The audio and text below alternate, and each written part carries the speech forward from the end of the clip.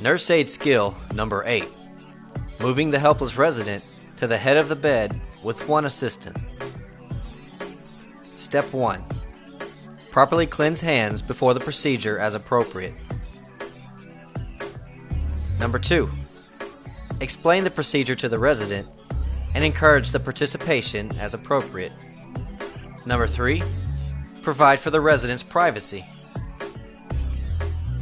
4. Ensure the resident's safety. Step 5.